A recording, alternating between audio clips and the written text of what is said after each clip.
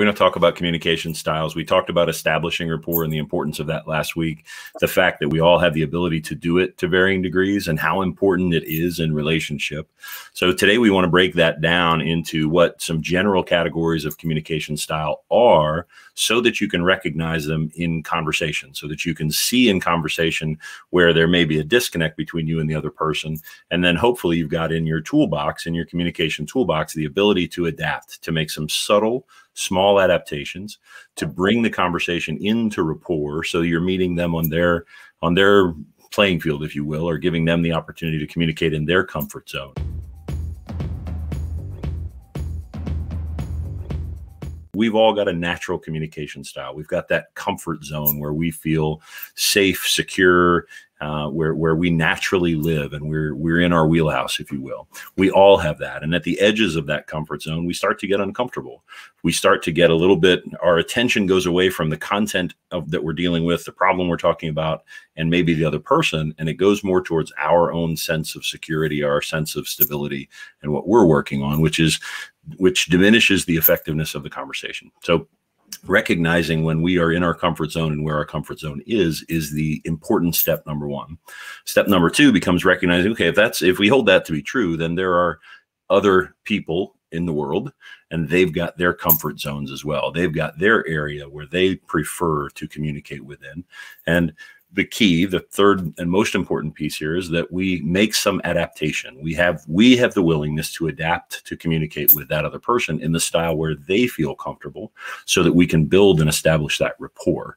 The analogy that I've used before is that if you were trilingual, you could speak French, Spanish, and English, and you walked into a room of predominantly French speakers and you wanted to communicate effectively with them, what's your first choice? What would you pick? French, of course. French. You would pick their language and the language that they would feel comfortable. So the distinctions within our own language are different than those language and textual distinctions. These are the nonverbal cues, the behavioral cues, the volume, the pace, the tone, and the physiology that we use when we communicate. And those are the things that make up communication styles, which we want to get deeper into, and we'll talk about in a little bit. And I guess it's also understanding a little bit about that it's not always about us. Because when you jump into a conversation, you just jump in, right? It's me, here I am for whatever I am, and there is no wrong answer there, but sure, this is me, and this is a different approach. This is, let me learn a little bit about you, and by learning that, I can help us communicate better. Yeah, it is for most of us, we are self-centered and we're focused on our attention and things that we want. But when we come together to communicate, there's usually a reason for that. There's a purpose, there's an outcome in mind. And if you go back and remember conversations that count, if you know what your outcome is, then adaptation between you and the other person, and recognizing that you want that other person to come along and to gain a collaborative conversation, as opposed to just a one-way or a lecture or a clubbing, if you will, in some cases. If you're looking for that person to come along and gain and get to that endpoint collectively and collaboratively, then you want to facilitate that to the best of your ability. That's what the rapport does for you, so that when we get there, we got there together. It wasn't your thing or their thing, it was our thing. And that type of connection, when you do that on a regular basis, right, it becomes, even in a situation where you're the boss and this is the end result that's going to be coming, right? You're the owner and you know we need to increase sales by 15%. Then that's the end game. We have to get there.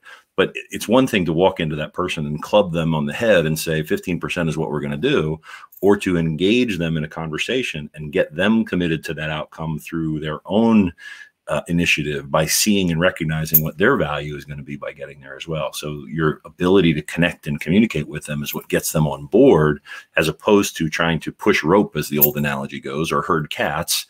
You're inspiring people to do the things that need to be done for the sake of the organization. And that's communication style, not all day long, but most of the time is going to help you do that dramatically.